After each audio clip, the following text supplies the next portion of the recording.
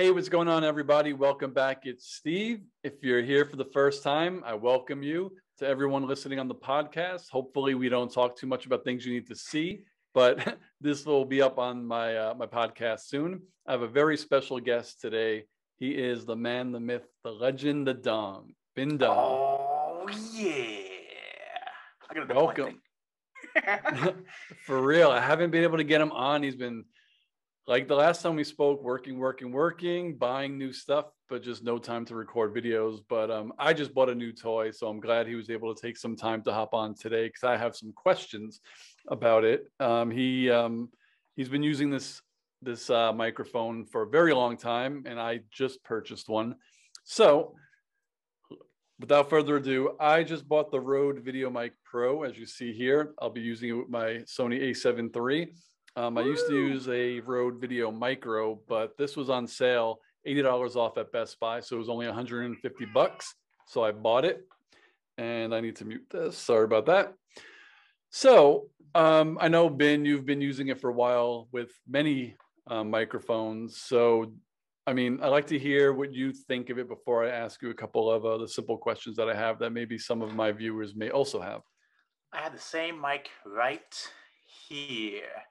Oh yeah! Well, it's not plugged in. See, actually, I had this mic for ever since I started YouTube.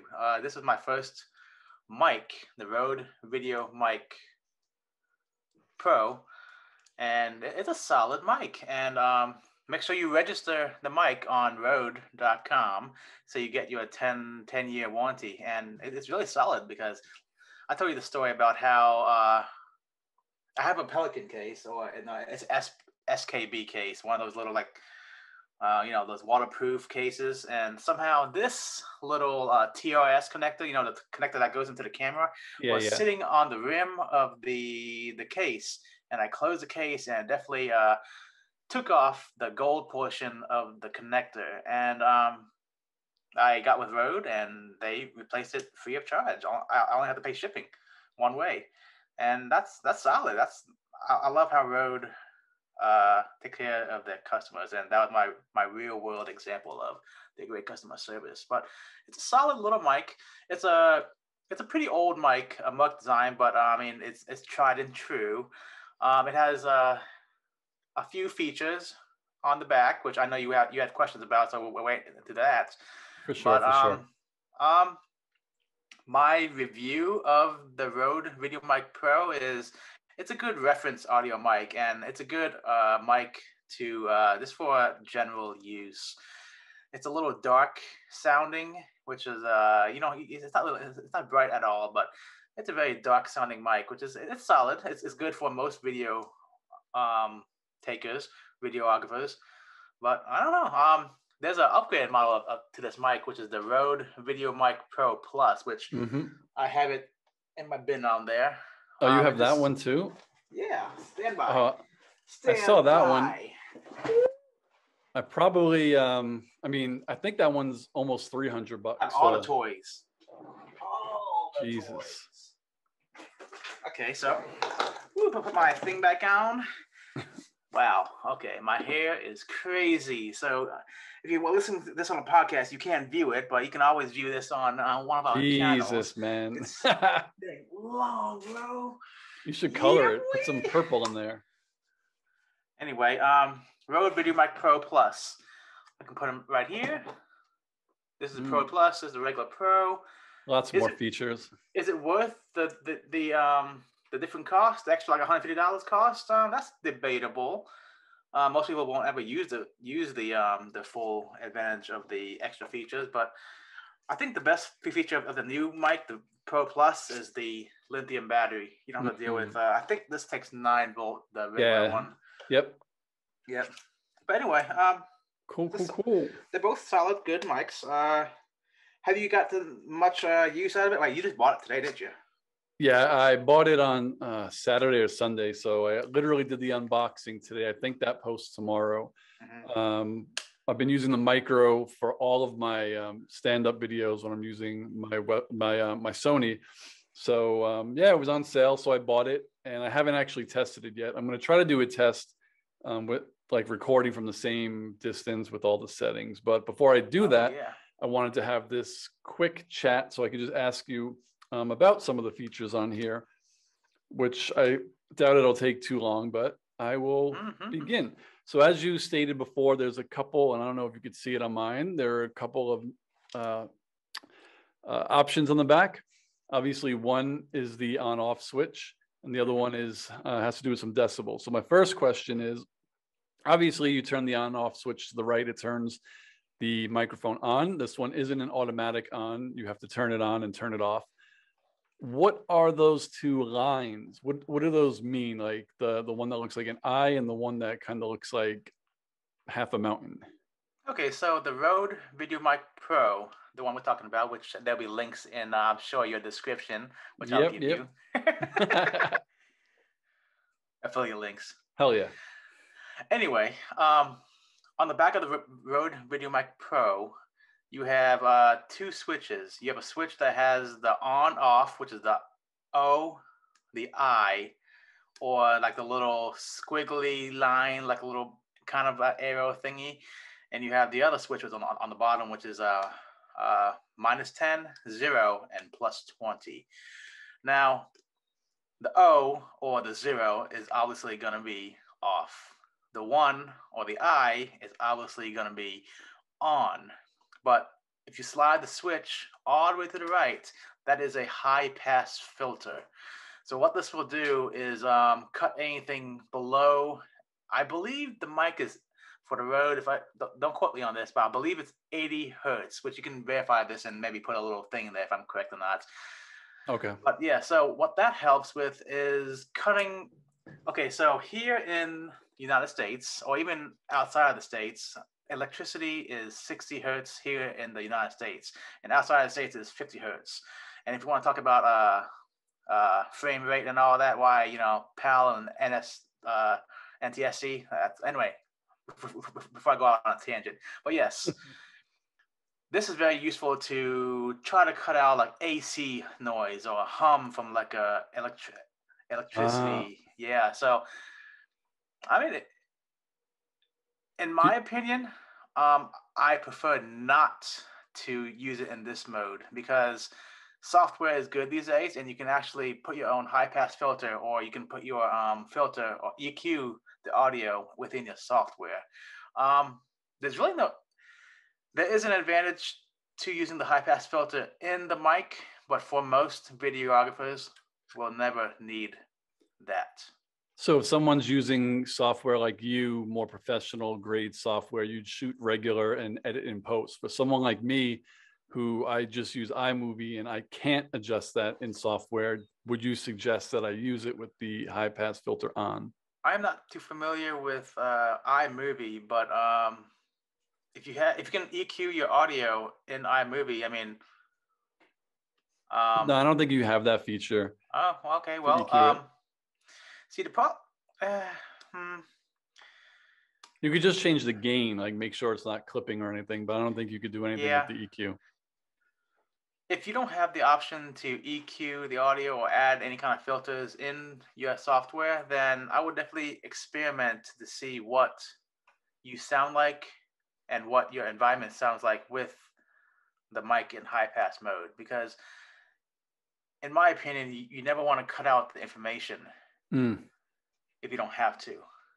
I mean, you can't create information. So if you cut out anything below 80 hertz, you'll never be able to hear it. But most voice is much higher than that anyway. So yeah, it's definitely worth to try experimenting with if you want to use that filter. But I mean, if you know you have like an AC whine, if you hear that hum, then just turn it on. I mean, it won't hurt because, I mean, like I said, if you're talking to the mic, generally anything under 80 hertz, you're not going to make a difference.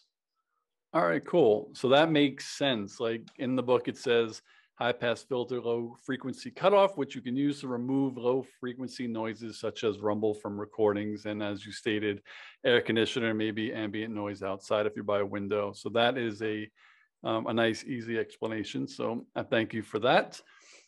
The switch right below it are decibel level switches. And like you said earlier, it has a -10, 0 and plus 20. So Mm-hmm. what does that do? It depends on how sensitive your preamp in your camera is. This is something that you have to play with, camera dependent on your level. So since you have a mic mounted to your camera, most cameras have an auto gain feature for the microphones. I would highly suggest to turn that off and set a manual level. There's no on my channel, YouTube channel, at Binh. Oh yeah.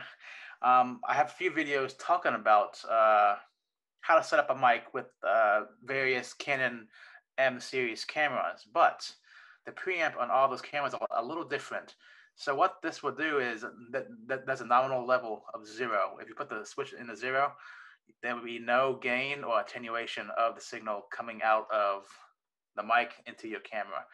Now, if somehow the 0 level is too hot and you can't bring your preamp or your setting down low enough where you won't go into the red into the camera, then you put it to -10. If you need more level, you +20. Okay. So if I have it set on 0 and on my camera, the Sony, I could get it in a range where it's fine. I could leave it on 0, is what you're saying. So the goal for setting, this could be a whole nother video for your channel, which is a solid video. The goal is to have enough signal so it drowns out the noise, which is called the signal to noise ratio. But I generally would have your preamp or your setting in the camera the lowest it can go, because the higher you go on the setting, the more noise you add, because when you turn up the preamp, it adds all kind of noise to the audio, which you can actually demonstrate that relatively easy. Okay. So then say my camera volume, say, is 16 when my Rode is on 0. So you're saying it would be better to put my camera volume at 1 and click the +20? Yes, that would be better. Yes. Okay. Theoretically, that is better, because the preamp inside this, at least the amp inside this Rode, is much higher quality than the most cameras. So I mean, in my settings, yes, I would set up most setups at +20, but then there's always, in audio, it always depends. There's no one right answer, which a lot of people ask me on my videos, what is the best setting? There is no best setting. It's all dependent on your situation and what you're shooting. Because if you're shooting like a band, for example, and you're pointing this towards a band, if you have the mic set up +20, you might be clipping all the time. So you might be needing to go to -10. Okay. Something like really loud. And clipping, you know what it sounds like. Yep. Cool. Well, that's a big help, because I definitely want the highest quality audio. So if I'm shooting indoors with no ambient noise, preferably lower camera volume with +20. And then, as you go outdoors and stuff, you probably want to clip it to -10, because you'll be closer to cars and all other kinds of noise. And then, like you said, just test it out. All right. That is actually good, because I actually didn't know that. Yeah, I thought when you pump up the volume on the mic, it wasn't like that bad to do. I didn't know it's preferable to keep it as low as possible. Because I know when I use the micro, my camera volume is like 6 and I'm good. But when I connect my Blue Yeti to this, I have to keep the camera on 1, because this is really loud. Like, I have to keep the microphone, this one, like at least a foot away from me to not clip. So that is pretty cool. I did not know that. So that answers those 2 questions. So on a camera, make sure, at least try to have your setting at the lowest as possible. Beautiful, beautiful. Yep. Okay. I guess my third question is, and this is another thing that I guess is trial and error, but in your experience, is this a microphone that you could have a little bit further away from you, or do you have to keep it really close to you? It depends. I mentioned this in some of my videos too. I'm not sure if I did it on this camera, but if you look at my videos, I'll send you some links on I believe it was a Zoom field recorder 1 F1. But I talk about, because there's properties of mics. This mic sounds different than this mic. I have some Sennheiser shotgun mics, which I prefer Sennheiser mics. I mean, sorry, Rode, but they just sound better. They sound not as dark. I prefer a brighter sounding mic. You can always EQ it to sound good, but I mean, always try to get the best thing you can in camera. But the mics has properties. So you can play with this. If you take a mic, if you point it toward yourself, it'll sound different than when you rotate it and point it away from you, especially a shotgun mic like this, because the shotgun mics pick up everything, or it's biased for everything that's in front of it. And there's a pickup pattern too. So if you move it slightly, it might sound different than when you head on.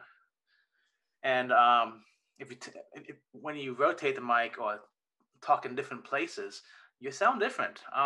Your colorization will sound different. So there's something called the proximity effect. So the farther away you get from the mic, the less it picks up in layman terms. So if you're closer to the mic, vlogging length difference, you sound very clear. Like some people, they use the shotgun mic for like the mic you're using right now to shoot like talking videos like this. And at this distance, at vlogging distance, your signal to noise ratio is really good. Like your voice will overpower any kind of noise that your camera might put out, because you're so close. But the farther you get away, the more you pick up. So you pick up your voice and other things around it. Okay. So it depends. What do you want to pick up? If you put this like really far away, you pick up everything. So it really depends on what your subject is and what you're trying to pick up. But for most, like if you're using for blogging, which I'm sure that's what you bought it for, it's going to be like arm's length, and it sounds really good. I give the Rode, it's the reason why the Rode VideoMic Pro and the Rode mics are like the most sold for a bunch of bloggers. And if you want to get into like the cool technical stuff, here I have my thing off. You can see inside the mic. I don't know if it picks it up really good on the video, but so how a shotgun mics work, it picks up everything in front of it. This little chamber here, anything in this chamber is a cancellation. So you can talk to the side of the mic or the back. It cancels out everything to the back and to the side of it. That's how it like focuses the pickup pattern to the front. It's really cool. Oh wow, that's crazy. I just noticed. I thought this whole entire thing was a microphone. Nope. If you look inside, you can see the element all the way on the bottom, at the back of the barrel. That's crazy. Yep. So the side is rejection. It's like the same size as the micro. Yeah, in ways. The element is probably very different, but yeah. Interesting. That is pretty cool. You buy a dead cat for your mic yet? That was going to be one of my other questions. I had like two more basic kind of like yes or no questions, nothing too in depth. In the manual, it says when you put the battery in to use the microphone, when you're done, you should always take the battery out. Does that make a difference? Like, what do you usually do? If you, in general, I mean, if you leave your electronics for a good setting time, like weeks at a time, I would highly recommend to take out any alkaline battery, because there's always a chance of the alkaline battery leaking. And I've seen too many consumer electronics destroyed because the battery leak. And I ain't gonna call out a few companies, but most Duracell batteries, in my experience, leak. It's almost guaranteed that the Duracell battery would leak. All right, well then I will be taking it out because I don't want to buy another microphone. And the fourth thing, or fifth, I don't remember, is what you mentioned. I always assumed when you purchase something like this that has the foam on it, that's like the pop filter, and you don't need a dead cat for it. But do they make dead cats to put over this foam, or do you take the foam off and then put something new on? So on the Rode VideoMic Pro, It's a actual. This guy has literally everything you need and more. It's not even opened. That one's for this mic. Oh, The one for this mic is in across the room in the other box. But the okay. one for the mic we're talking about, the Rode VideoMic Pro, it's a one that goes over the whole thing. On the Pro Plus, if we're not really talking about it, it actually replaces this whole thing gets replaced. But the dead cat helps if you're outside. As a vlogger, I would just keep it on at all times, the dead cat, because while the dead cat, it helps out a lot. It's a big difference in windy situations or when you're vlogging outside. Inside, take it off. But if you are, vlogging a lot, just leave it on. It's not a big deal. But it does. The dead cat will attenuate some of the higher frequencies. So I mean, the mic is already dark sounding. You can just boost it in post if you can. Mm-hmm. But if not, it's fine. No one's gonna notice. I'm guessing affiliate link in the description below for the dead cat as well. Yep. And I'll probably be picking that up from Amazon. I think that's all the questions that I had. Dead cat. Wondering what it is. It's one of these furry things. It's a unfortunate name, dead cat, but that's, I mean, yeah. Looks like a dead cat. Uh-huh. But I don't have any other questions. I'm sure I'll have more once I test it out, but I guess, do you have anything else to add in regards to this microphone or anything in general before we sign off for the night? Just play with it. It's a very solid microphone with no frills. It does its job. It's tried and true. I would highly recommend before you start recording, make sure your mic is plugged into the camera all the way and that is on, because you don't know how much video I lost because I do remember that. Mm-hmm. I remember that one. Which the Rode VideoMic Pro Plus fixes that issue, but that's also $150 more. And this is it, yeah, boy. Well, that answers all my questions. So once again, thank you, Binh Dong, for taking some time to hop on. Yeah. I know you've been busy lately, so hopefully this inspires you to record some of your own videos, because I think you said you were going to help edit this one for me. Yeah, sure. If you need help, it's a straightforward video for the most part. Yeah. I have so much stuff I need to record. Like, anyway, before we get into our tangent, this Sony. We could do a podcast on what you need to freaking review. ZV-E10. I need to unbox it. Well, all right. Yeah, boy. If you guys have any questions or comments, leave them below. If you want to visit Mr. Dong, we'll have that in the description below as well. I mean, Binh Dong, you just search his name on YouTube, BINHDONG. Mm-hmm. You'll see all of his really creative videos. And again, thank you, Binh, and I will talk to you later. Like, subscribe, hit the notification bell. I really appreciate all 250 plus subscribers that I have. You guys are great. Keep asking the questions and I'll keep answering them. Talk to you soon. Peace, guys. Oh, yeah.